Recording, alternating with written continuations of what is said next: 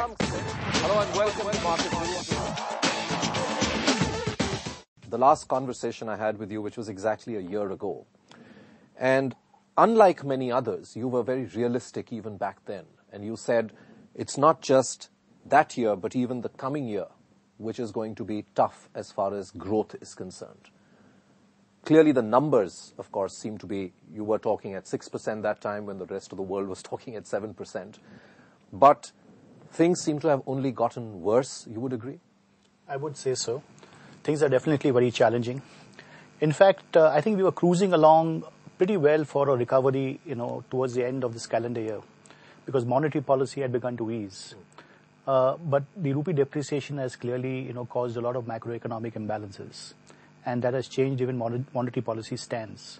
So one of the key drivers for that recovery seems to now, have taken a pause, and you will now see growth being perhaps around 4.5% this year, or maybe even lower, if things don't pan out in the next 6 months. In fact, we've already started seeing a lot of brokerages going all the way down to 4%.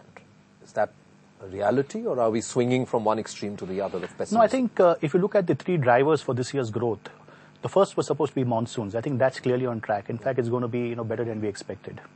The second was expected to be monetary policy easing, and that clearly has taken a pause. And the third was supposed to be pre-election spending.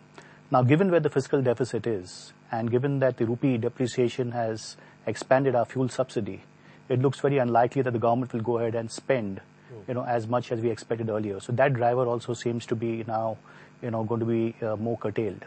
And therefore, it is quite possible that we may, still be lower than the 4.5%, which I, speak about. But we'll have to see how, the monsoon season really pans out. Agriculture growth, both in terms of the summer crop and winter crop, is expected to be pretty strong. So if that helps us, maybe, you could be somewhere in the 4 to 4.5% band. Hello and welcome to Market News.